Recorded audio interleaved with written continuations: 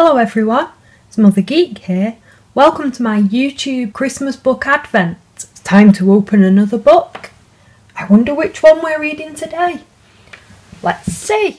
Santa's Busy Night, published by Igloo Books. It's Christmas Eve and Santa is getting ready for the busy night ahead. He has so much to do. First, he wraps the present. He wraps one blue aeroplane. He wraps big square presents and small square presents. He wraps some presents in red paper and some presents in green paper. Soon, all the presents are wrapped up.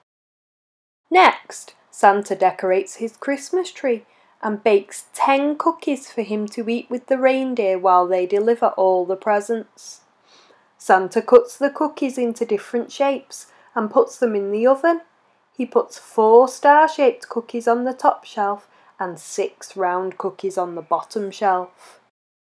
Santa puts on his big red hat and heavy black boots.